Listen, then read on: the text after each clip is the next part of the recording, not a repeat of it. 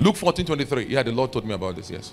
He said, then the master told his servant, go out to the roads and country lane and make them come. That is, anakazo them to come, so that my house will be full. You have a responsibility. Man of God, I don't know how to preach.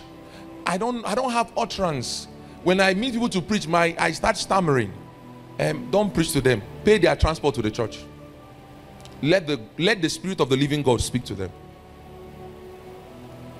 Look, let me use brother. I'm Mr. Solomon. I want to use this brother as a testimony. You remember this brother? An unbeliever, didn't believe in God, was fighting his own brother about God. He said, forget that thing you are saying about God. Didn't have any idea of who God was. His own younger brother made arrangement and told him, he said, I will pay you money if you come to church. See, do whatever you can do to win a brother. And the brother came. But actually, his coming was not just because of the money. There was a compelling spirit that allowed him to come. And he came, he encountered Jesus, gave his life to Christ. I'm telling you, if there is a workaholic in this church, it's this brother. If there is somebody that will walk and not get tired, it's this brother. Electrical work, he's there. Carpentry work, he's there. Why? I don't know. I don't think there's anything he doesn't do. Became a tool in the hand of God. Books, every time, daddy book, which book? He's reading, he's asking questions. When he asks questions, you know he's on. And on Facebook, he's preaching Jesus.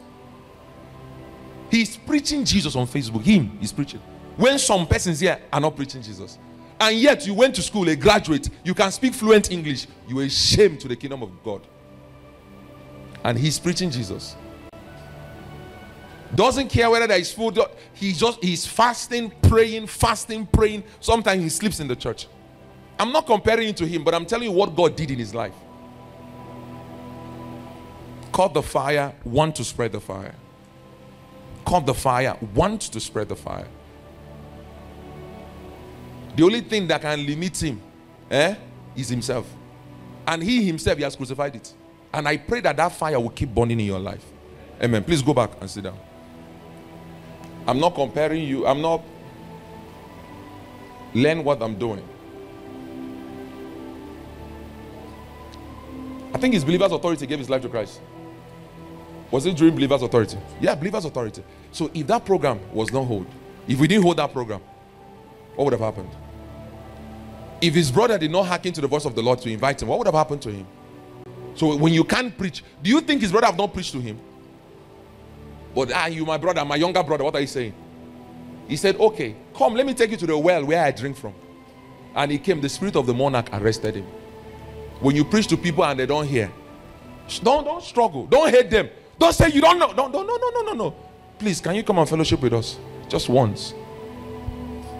Then while they are there, your prayer is, Lord, I have done my part. Do your part. I have done my part. I've invited this person. Me, you will not hold me accountable. Do your part. It's God that arrests people. Nobody comes and gives his life to Christ with korokoro ayo.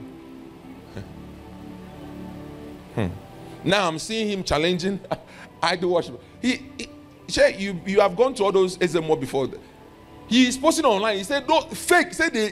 He even said one day, he said, these people have eaten my money. I wish they can pay me my money. Because he has come to light and seen the truth and know that those guys were fake.